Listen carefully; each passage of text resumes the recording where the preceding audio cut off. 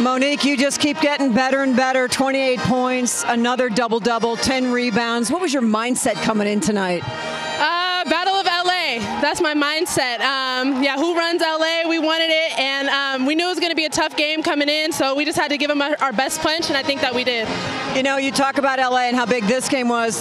The game last weekend when you came back and beat Oregon State really set the stage for these two games this week. How big was that win, and what did it take for you guys to turn that one around? I think it was just a confidence booster, and it gave us great momentum going into this week, like knowing that we can do it, we can beat great teams, and we need to hold ourselves to a high standard and play that way every single game. So I think that's been our focus. You know, we talk a lot on the air and on our broadcast about you and your development, a junior now, and the people you talk to, that you reach out to Denise Curry. She's scored over almost 3,200 points in her career. Chene, Nneka. Why do you reach out, and what's the message they give you?